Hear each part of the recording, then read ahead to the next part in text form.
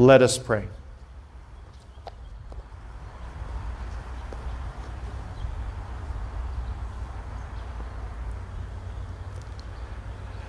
Grant, we pray, Almighty and merciful God, that the Holy Spirit, coming near and dwelling graciously within us, may make of us a perfect temple of his glory, through our Lord Jesus Christ, your Son, who lives and reigns with you in the unity of the Holy Spirit, one God, forever and ever.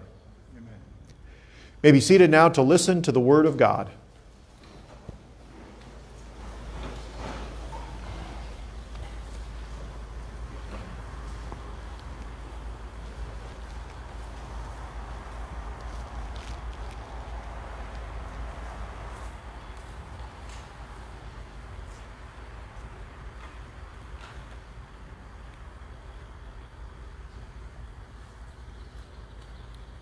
A reading from the prophet Isaiah.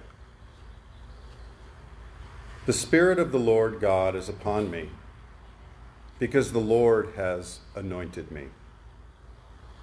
He has sent me to bring glad tidings to the lowly, to heal the brokenhearted,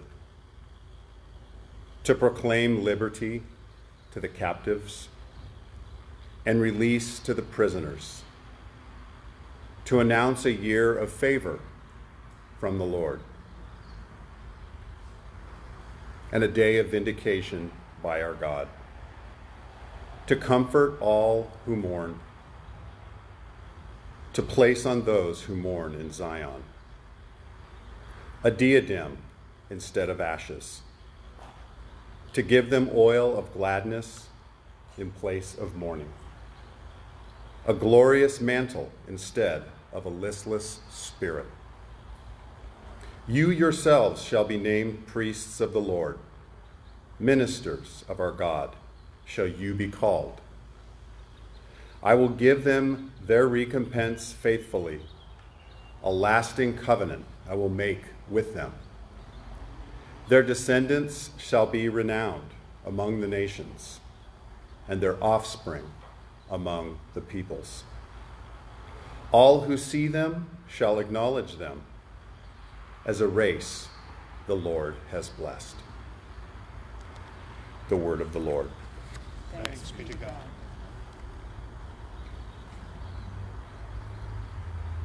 Lord, send out your Spirit and renew the face of the earth. Lord, send out your Spirit and renew the face of the earth. Bless the Lord, O my soul. O Lord, my God, you are great indeed. How manifold are your works, O Lord. In wisdom you have wrought them all. The earth is full of creatures. Lord, send out your Spirit and renew the face of the earth. They all look to you to give them food in due time. When you give it to them, they gather it. When you open your hand, they are filled with good things. Lord, send out your Spirit and renew the face of the earth. When you send forth your Spirit, they are created, and you renew the face of the earth. May the glory of the Lord endure forever. May the Lord be glad in his works. Lord, send out your Spirit and renew the face of the earth.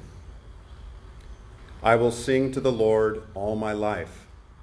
I will sing praise to my God while I live. Pleasing to him be my theme. I will be glad in the Lord. Lord, send out your Spirit and renew the face of the earth.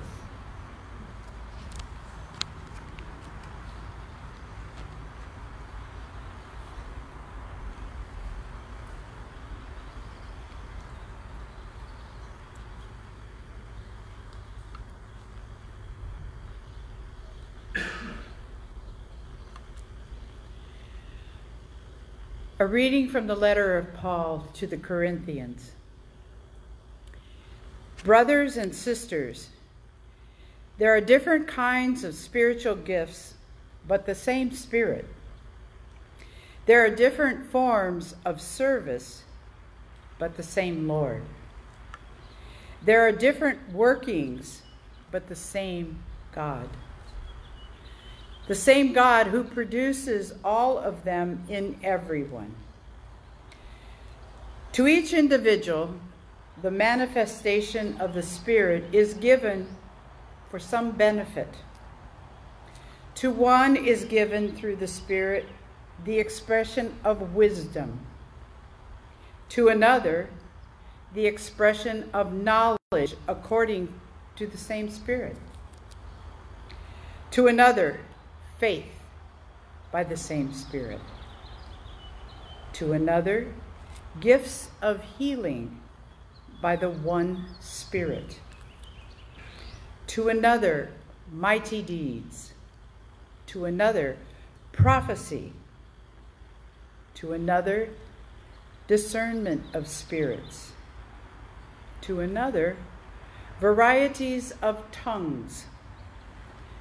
To another, the interpretation of tongues.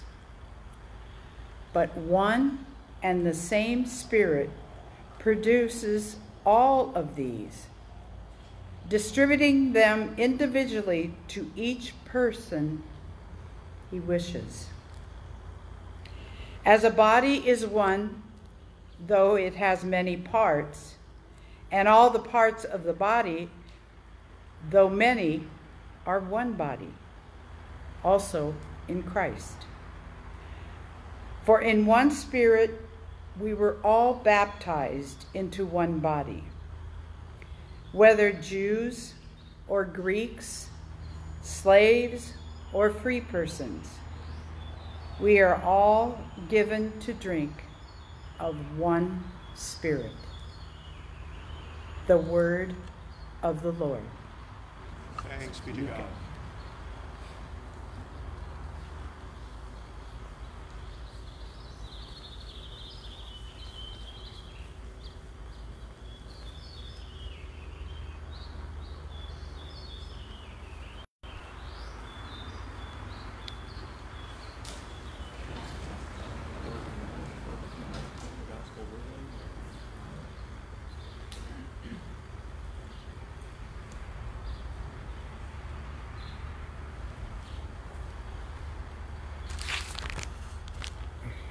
Alleluia, alleluia.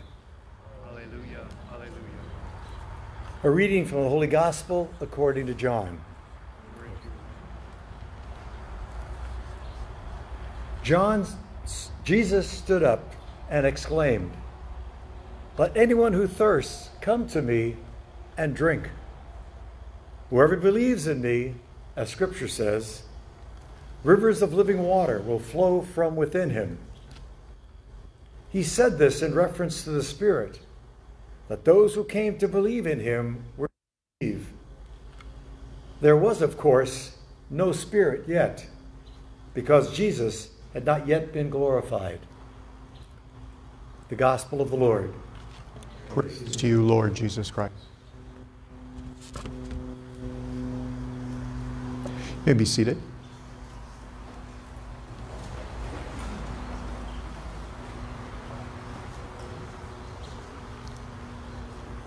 The Lord be with you. Is everyone doing okay? When I was first ordained a priest, I had my 7 a.m. Sunday Mass. And so I get up, get ready for the 7 a.m. Sunday Mass. And I think it's probably pretty weird, so I don't do it, is when I get up in the morning, I don't start speaking to myself out loud. So I got up that Sunday morning, and I didn't know that I had lost my voice. So I go over to the church, and I'm getting ready, and all of a sudden, right before Mass starts, I'm realizing, I can't talk any louder than this. I was like, oh, well, it's too late. What am I going to do? So I did what I just did with you. Is I just told everybody I lost my voice, so I'm not going to preach a homily. And I did the whole Mass like that. We had a woman who was the sacristan, who sets up for Mass and cleans up afterward. And the first time I met that woman, I thought she was trying to be funny or sarcastic, because she was so kind and so friendly and so complimentary. I'm kind of cynical in my head. I was like, is this woman for real? Is she putting me on? But she really was. She was always this wonderful, complimentary, positive person. And she came up to me after Mass, after I had celebrated Mass like this for an hour. And I'm thinking, well, what is she going to say this time? And she comes up to me and she says, Father, Mass was so beautiful this morning. It reminded me of what it must have been like when the Christians had to pray in secret. And I thought, well, that's pretty good. She was able to find a compliment out of probably one of the worst Masses I've ever done in my whole life. She still found a compliment. But she was calling to mind a truth of our history as Christians, which is at different times and in different places, Christians worshiped in secret. Catholics had to have Mass in secret because if they were discovered, they would be killed. Not only in the time of the Roman Empire, in places in Asia, in Japan, and in China, at different times in countries in Africa, at different times in Ireland, Catholics had to have Mass in secret, and they were risking their life because they were celebrating Mass. We're in a very crazy time now, where we're celebrating Mass and confirmation outside because we're in the middle of a pandemic. And we're wearing masks and we're socially distancing and we have to go through all these procedures that make it more difficult for us to practice our faith. And the beauty of it is that can be a terrible thing, or it can be something that strengthens our faith.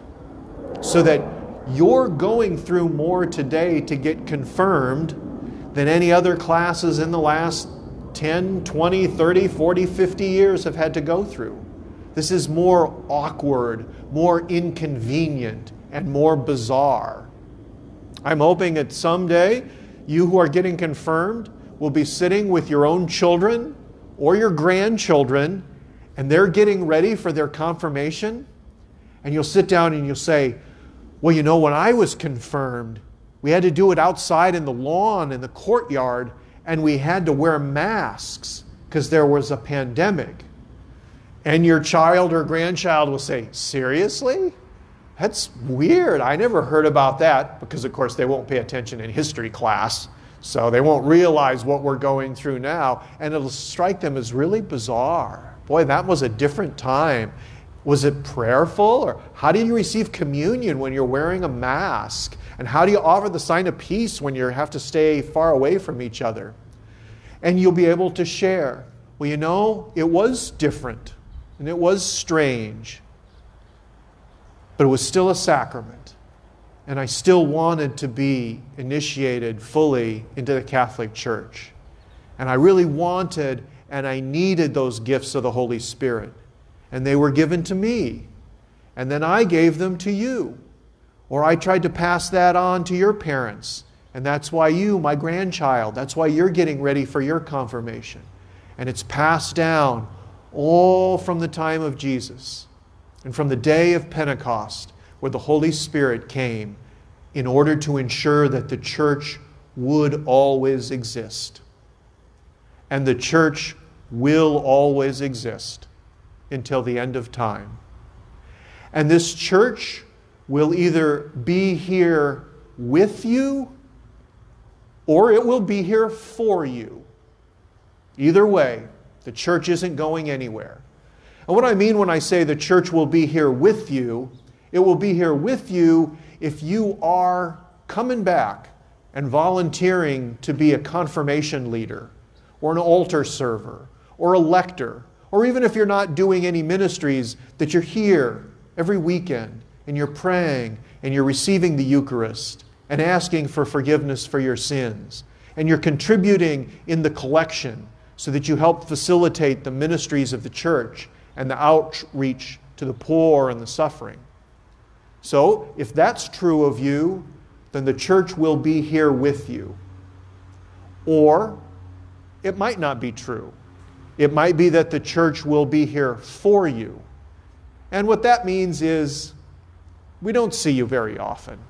Or you're not feeling real connected to your faith or to God or to your church.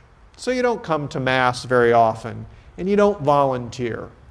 And maybe we won't see you until the day you get married.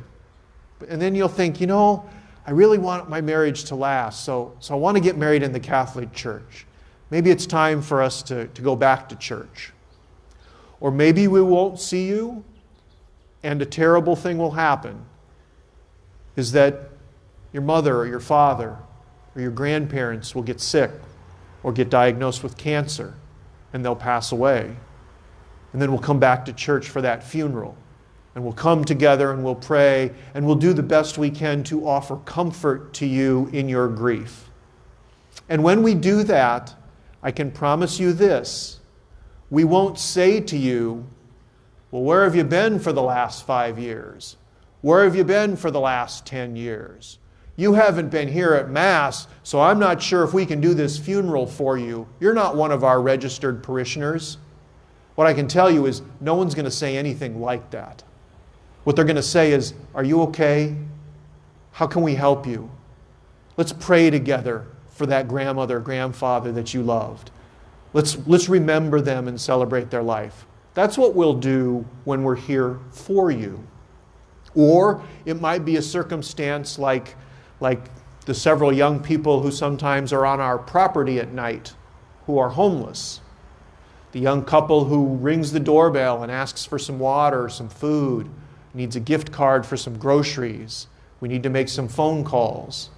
Might be like the older man who came the other day because he's homeless, and we allow his mail to be delivered here at the church. And so he rings the doorbell and he literally has tears in his eyes and says, I'm so sorry that I'm bothering you, but I'm supposed to be getting a package with my EBT, with my food stamp card, so I can get some food. And I'm so sorry to bother you. And he's literally crying, and I'm just saying, it's okay. That's fine. He doesn't come to Mass here as far as I know. I don't know if he's a Catholic, but we're here for him. And he doesn't have to feel guilty if that's what he needs. There was a young man who came, also found himself on the streets, had his wallet stolen and his phone stolen, and he was just trying to get a hold of his mom, who lived down in Southern California. And so he said he knew she was on Facebook. So he rang the doorbell, and I took out my phone, and we're looking on Facebook and scrolling down because there's a lot of people with the same name. And finally we found her. There she is. So I message her on Facebook Messenger. I take a picture of her son and say, your son is here. He's on the streets, but he's okay. He can stay here at the church, and he's got some food, and he's just trying to get a hold of you. She messages back, I can't talk until after 5 o'clock, and eventually they're texting with each other, and she's able to drive up 3 hours from Southern California and pick him up, and during that time he's able to stay here at the church and make sure he can use the restroom. And so we're here for him, and that's okay. And he's not a parishioner. He doesn't come to church here. He was baptized Catholic, he was confirmed, and part of our discussion was, what happened? And he asked me that, why is this happening to me? And I never thought I'd be in this situation. And it was because he made a lot of small decisions that didn't keep him close to God in his life, that didn't allow him to live in the power of the Holy Spirit. And I'm hoping, because he certainly was talking about it, that's what happens in times of crisis, is that we can reconnect with God. So the church was here for him. This church will always be here. I prefer that we're here with you and that you're one of those people who help us feed the hungry on Friday nights, teach confirmation to new generations of Catholics, drop a little money in the collection plate, and you don't realize your impact as a young person if you don't do any of those things because you can't, because you're too busy, but you just come to Mass. Everyone notices young people at Mass, and it gives older generations hope, and it makes us feel blessed, And it makes us feel confident in the future of the church because we can see young, talented, blessed people who are here with us. Because each of you has a unique gift of the Holy Spirit. We heard in the readings those gifts of wisdom, counsel, knowledge, piety and fear of the Lord, fortitude, courage. And it might be hard to believe, but each one of you is uniquely blessed and gifted in a way that no other person is. No other person can offer to the church in the service of God what you are able to offer. And that's why it's such a wonderful thing when we're here with you. If it doesn't work out now or for a while, we promise and commit we will be here for you. So if it's you who find yourself homeless on the street, or if someday, God forbid, your children are that way, or maybe their grandchildren, or their great-great-grandchildren, that they'll still have in their mind, go to the church, they'll help you. I don't know the name, go to the church, they'll help you. So that we will be here for that reason. But you have those gifts, those blessings that we heard in that second reading. And in the first reading, when it said, the Spirit of the Lord is upon me. And the Spirit of the Lord didn't come upon the prophet, and the Spirit of the Lord doesn't come upon us because we're so wonderful and holy, and that it's a reward for us, or that it's a spotlight on us to show other people how great we are. The Spirit of the Lord is upon me. He has anointed me to announce a year of favor for the Lord. I'm called to do something with the gift that I've been given. I'm called to serve and care for others. That's all of us in our own way. The gifts of the Spirit are for others, never just for us. Never just to make us feel good. And so we're preparing to, in a few moments, celebrate that sacred and special sacrament of confirmation, where you are anointed with the sacred chrism and become fully initiated into your Catholic Christian faith. It's not a real complicated ritual. It's pretty simple, and it's over pretty quickly, because what happens externally is certainly much less important than what can happen to you internally in the grace of the sacrament and the power of the Spirit.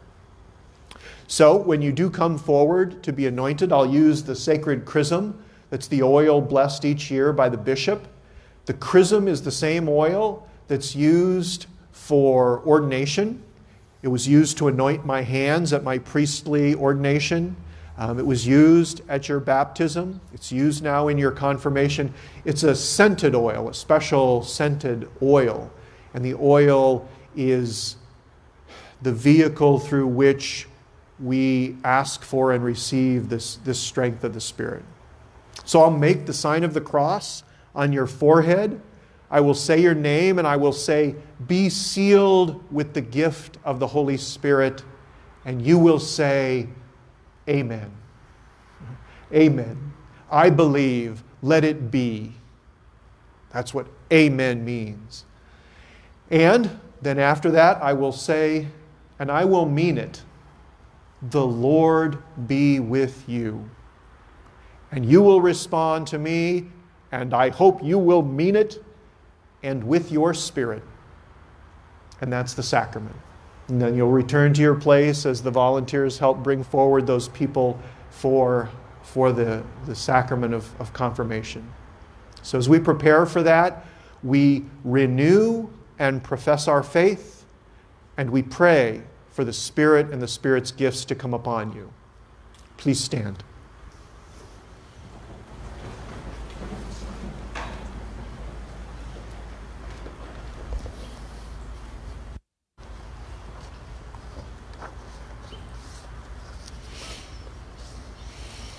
Sometimes it's a little harder to hear when we're outside, and certainly it's harder to hear when we have masks on.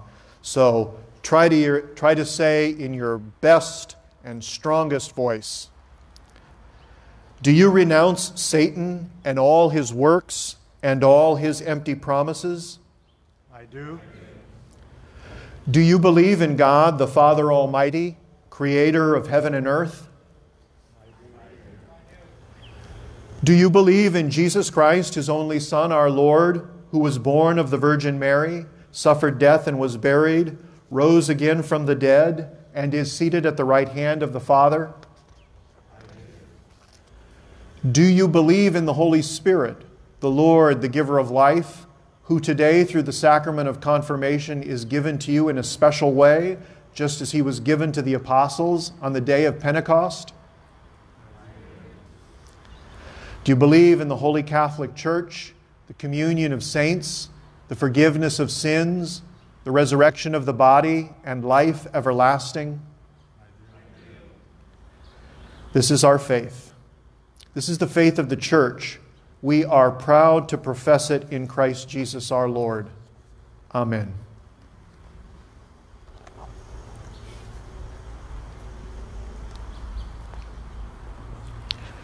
Dearly beloved, let us pray to God, the Father Almighty, for these his adopted sons and daughters, already born again to eternal life in baptism, that he will graciously pour out the Holy Spirit upon them to confirm them with abundant gifts. And through this anointing, conform them more fully to Christ, the Son of God. Let us take a moment of silence to pray for those who are about to be confirmed.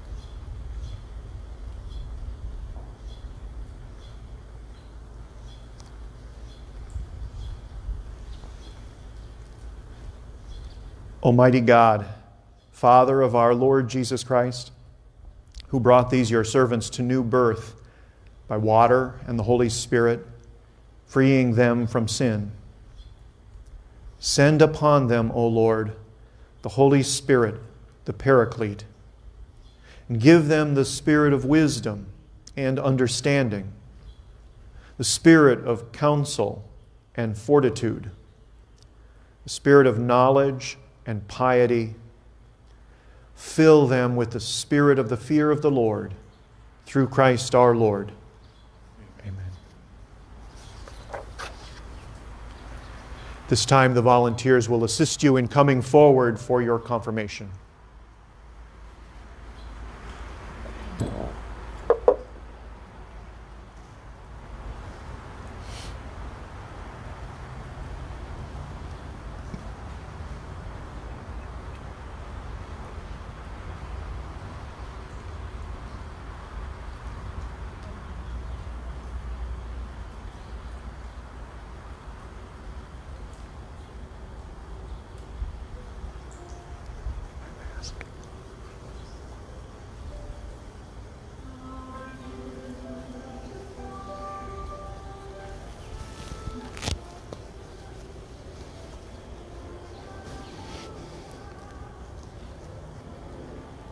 Dimphna, be sealed with the gift of the Holy Spirit.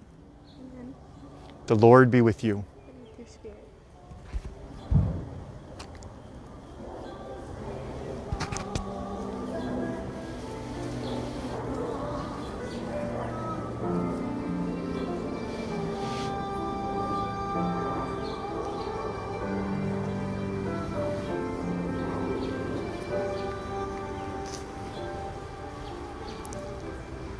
Claire, be sealed with the gift of the Holy Spirit.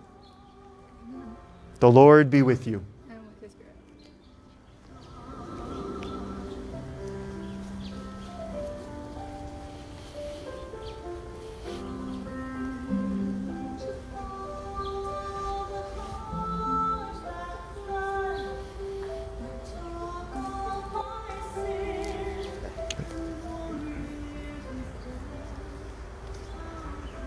Christopher, be sealed with the gift of the Holy Spirit. Amen. The Lord be with you. With your spirit.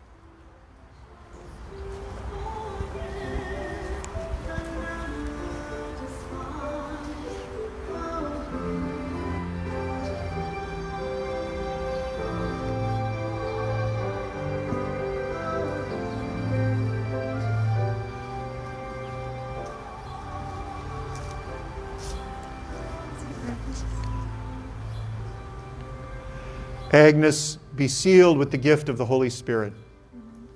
The Lord be with you.